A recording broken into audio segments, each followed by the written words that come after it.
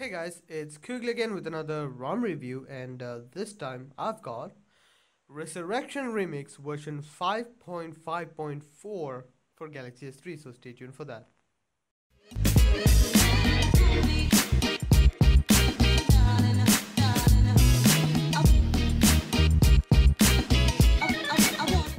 So guys, Resurrection Remix, it was one of the first ROMs to bring Lollipop to our S3, and it has got a lot of features. It was one of my favorite ROMs way in the days when Lollipop was starting out on our device. And yeah, it has evolved a lot. I mean, it's still got its stuff. It is really working. So I'll be starting with this now. So first of all, what you would see here is the lock screen. So it is a standard Lollipop lock screen. It's nothing special. It's really cool. It does work out. So you have shortcuts and you can swipe up for the for unlocking your device. It really does work out. So yeah, so as you can see here is this is the standard launcher, which is normal one. It is a Lollipop launcher. It's nothing special. So yeah, let's get into the settings now and see what you. So I have a I have a message here. So it is standard CM feature. So you can read that. Let's go to settings and see what all are available. So you can see these all are available settings. Let's go to about phone page, and you can see it is Resurrection Remix 5.5.4. Now everything about the ROM, you can have changelog, you can go to their website, donate, Google Plus page, who all are the developers, etc, etc. You can actually read all of that from here, so it is available. It is Android 5.1.1, so it is Lollipop, and you can actually do whatever you want with it, so I'm not going to go inside that. So yeah, you can also do that. This is the kernel version. It is Archie kernel based, so it is one of the best kernels available for S3. So you don't have to worry about anything. So SE Linux is enforced, everything is good, so you can use that. So yeah, it does also have an update option, so it will look for it is through OTA center, but it is going to download the whole ROM rather than a Delta update. So yeah, this is the latest version, so you don't have to worry about anything. So that's really cool. Resurrection Remix really was a ROM which brought a lot of features to the Lollipop scene. So let's get into the features now. And it does have a lot of them. Configurations now. First of all, it's personalized. You can see status bar options. Status bar options include brightness control, which is swiping the status bar. But with the auto brightness enabled, it won't work. So it does that. Show notification count. Task manager. Task manager is really nice. I really like this feature because it will give you task manager option on your status bar, which is really cool. You can kill everything there, so that is really nice. Show notification count, all that. Show Resurrection Remix logo, which is this one, and also you can change the color of it to whatever you want, so that is also pretty neat. You can see it is red now, so you can have that. Headset icon, if you connect a headphone, that is it.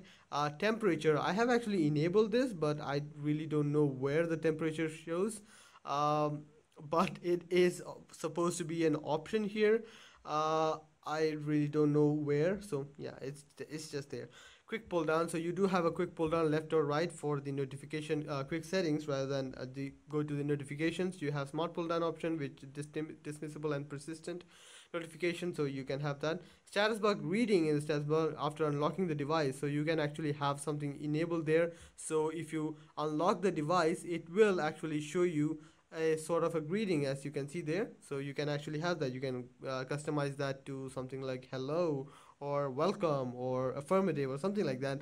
Be quirky with it. So yeah, you can have that. Also, it does have a timeout function, so how much time the greeting will be shown also can be controlled to a maximum of 10,000 milliseconds. So yeah, that's 10 seconds, I guess. So yeah, clock and date options on the locks on the status bar. You can actually have that. You have alignment, center clock or left clock. You can enable that. So here is what I really like. This is the day of the week indicator, and with AM/PM indicator on the other side. So that's really nice. You do also have a date style, which you can have in uppercase or lowercase, and also date format, which you can have something long or even custom Java format. So you can actually have that. So that is really cool. What else do we have now? In the battery status style, you can have it in all of these options, which is standard with any CM ROM, so it's nothing special, but hey, it's there.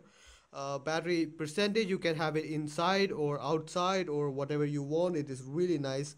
Hide carrier label, you can actually have that. It will give you a system UI reset, but it will work. If you turn it off, it will enable your carrier label in here. So yeah, it will be available with this. You can also customize your carrier label by actually giving a something else here. So it will be TG now. So yeah, you can have that also. Network traffic indicator is also working. You can enable that, and it will show arrows with the amount of traffic going through. So it's also available. In the miscellaneous options, you have a lot. Okay, now Wakelock Blocker. You can see that Wakelock is an issue in this. So Wakelock Blocker is a welcome change. You can enable that and actually disable whatever is Wakelock, whatever causes Wakelock, and you can disable that. But my suggestion, do not use this one for that. Use an app called Amplify, which I personally use. It's a very, very useful feature, and if you donate, you can actually customize that, and if you know what you're doing, you can actually get a lot of battery life from your phone. So that is really nice. So yeah. SLNX switch option. So it is in enforcing mode, as few apps require it to be in enforcing mode. You can also disable that to be permissive. So you can actually toggle between that without a third-party app. So that is really cool. So you do have that. In the animation section, you have toast animation. You can select a bunch of animation in that. List view animation, which is a scrolling animation. System animation is the entire one. You can customize that. Also overscrolling effect, which is about similar. Whatever effect you're seeing there, you can change that to maybe bounce and glow, whatever. So that is really, really nice. You can have that. um, the gesture controls, now this is something which I really like, especially the gesture anywhere. I'll get to that. In the pie controls, you do have pie control. This is sort of the slim pie standard, so it is available. You can customize everything here and actually use it for your advantage. It is really useful. It does work out. I mean, if you really need speed and if you want to launch something fast, there's no better way to use than the pie control. So it is really nice. Gesture anywhere. Okay, if you have seen any of my videos, I have praised gesture anywhere to be a lifesaver in a lot of situations, and it remains true to this day. So I'm not going to blab too much about that. So yeah.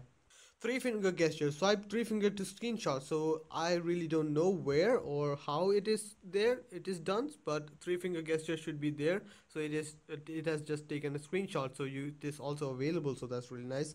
App sidebar and app circle bar are both available. You can actually get that. I will show you guys what this is. Uh, so yeah, this is the app sidebar. You can enable apps into that. You can put apps into it, and then it will work. It should work. I personally do not use it because I really don't see the reason for that. If you're using gesture anywhere, I guess that is enough for you. App circle bar is also really good. I mean, it does work out. I'll show you guys that. It does give you a circle of apps, which is your favorite ones, which you can use anytime, anywhere. So that is really nice too. What else do we have?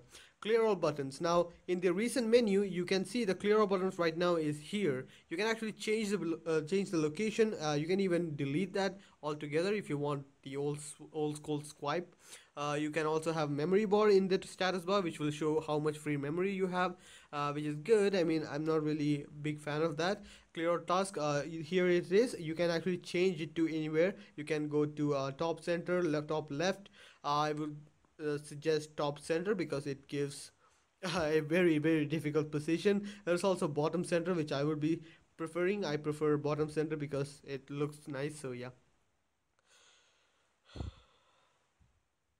Now it also has an option to clear all tasks or just leave the foreground task and clear everything else. So that is also really nice. I normally keep it enabled. So yeah. Widget. Now in the widget option, this is the normal C clock from CyanogenMod. So you have all these options available. This is a widget you can use on your lock screen and all that. So it's really nice. In the hardware section, you do have vibration intensity, which I guess is not accessible from here. You may need to go to sound option for that. Yeah, it does give you a force close issue. I will get to that later. In the lock screen option, you can actually change the shortcuts which are there on the lock screen to be anything else. This is the slim shortcuts which will come in the center bars. That is really nice. I will be putting up two of them. Now, if I go back, there you have it. There are two shortcuts which I really might use. So I can click that, I can long press that, and it'll go to that. So that is available. So that is really nice. quick shortcuts. Now the bottom shortcuts, this was the one I was talking about. You can actually change even these. I mean, who uses call function in their phone right now? So you can change it to something else like WhatsApp or something like that. So that's really nice. Long press icon to sleep. You can long press on the exploration area and it will go back to sleep. So that is also really nice. Double tap to sleep is also awesome because I really use that. It will work out.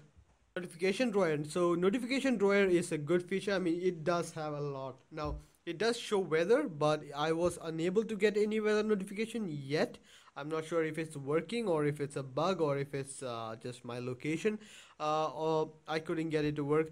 In the tiles now, it does have a lot of tiles. As you can see, it's a huge endless list, so you can read any of them. Slim floats are awesome, slim shortcuts are awesome. I really like that. Pi, you can enable disable pi notifications. Heads up bar, navigation bar, enable disable is here. So yeah, it's really nice. It in the uh, notification also, so that's really nice. Compass, one of my favorite features, so it's also there. Battery saver is enabled, battery mode is enabled. Ambient display is also there. So yeah, it does work out. There are a lot of options here, so yeah. Slim actions, you can actually enable slim action, select what all slim actions are available. You can long press to launch it, you can click it once to cycle through various ones. So now show 4 tiles per row, you can enable 4 tiles so that you will have 4 tiles. Also there is an option to enlarge the first 2 ones. If you don't really like 2 of them enlarged, you want everything small, you can have that also. So yeah, it's good. Show brightness slider, you can disable that and enable the status bar slider, which is what I do, which is what I like. So yeah, it's also there. Advanced location settings, clicking the location settings will enable it to, it will enlarge it and go into another setting. So that is really nice. Now buttons, so buttons are available. You can actually disable nav bar buttons from here, and yeah, that is really nice. I mean, I'm not really sure why it is, but this thing does not work. I mean, the backlight here does not work. It is something to do with the flashing method. I'm not sure why. My flashing was bad or something. So it is enabled for 5 seconds, but it doesn't really work. I'm not really sure why the backlight is not working on the button. So yeah, this is actually a standard one, so then there's nothing special to talk about rather than slim dim. So yeah, these are the options which you can which are available for you guys. So it's a standard one, so there are a lot of options there too. So I guess that much is it in the configuration option in the personalization of Resurrection Remix. It also has a theme chooser, which is really awesome. I mean, uh, yeah, this is a standard CM feature. It's nothing special, but the second theme which comes with the ROM is dark. I mean, it changes everything. It really does. The boot animation is special. I mean, I really like the boot animation in this. As you can see, this is the boot animation for the second theme. And the one which comes with this one is also not bad. The boot animation of this ROM inbuilt is also really nice. I will be showing you guys that soon. It doesn't have the TRDS option, which is the real dark slim. That is why there is a theme. There's a black theme for it, so it's also available. It's a really nice one. Rest of the options are pretty mundane. It's whatever you would expect from any other Samsung, any other AOSP ROM. So it's nothing special. It does work out though, so yeah, it's really nice. Here there is a notification light when device is locked, heads up notification enabled or disabled, app notifications. You can select what all device goes for that. Launch music app. All of these are available. You can actually see this all are good. It does have volume step, which is something which I really have come to like because it gives you final controls of everything. Yeah, so I guess that much is it in the special settings of Resurrection Remix. Now it also has SuperSU, which is integrated with this ROM rather than another app. So that's also nice. I mean, I guess it's good. Now regarding the battle life, as you can see, it is already showing 15%. It is already showing it is low battery. That is because, well, the ROM for me at least is not giving me a very good battery life. I don't know if this issue is for everyone, but I am actually having a lot of issues with this battery life. I'm not able to get a very good battery life with it. So yeah, screen on time for me was just under maybe 1 hour. I don't know why that is, but it is not giving me a very good battery life. This dip here, I don't know why this dip was, because I was not doing anything. And also the wake lock issue. There are a lot of wake locks here. In the time where when it was not working, my phone wasn't even awake at these times. So, and I don't know why this is happening. So yeah. So I guess that much is it in the stuff. I'll show you guys the Antutu benchmark score, which is here.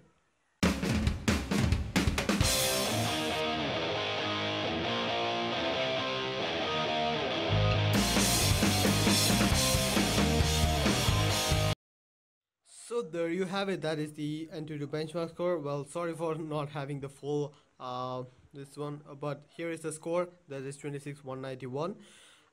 It is good enough, but well, yeah, it is good enough. So with all these features, though, it is really good enough. So yeah, it's really nice. So let me show you guys the boot animation of this ROM, which is really cool. It also has all these. This is not even three boot animations. It's boot reboot locations. These are like five, so that's really nice. So here is the boot animation for Resurrection Remix, which is really cool if you think about it. So yeah. So I guess that much is it about the ROM. There's nothing much to see about it. The apps are simple. These are what's bundled with Cyanogen mod, so you have all of that. I guess that much is it. In the conclusion, though, this ROM is a good ROM for people who wants the features, but I kind of don't understand why the battery is so low. I don't know if it's something to do with my stuff. I mean, if it's just for me or for everyone else. The battery was kind of non-performing for me. So yeah, I guess that much is it about the video. Hope you guys like the video. Please share, subscribe, and like the video if you found it useful. See you guys next time.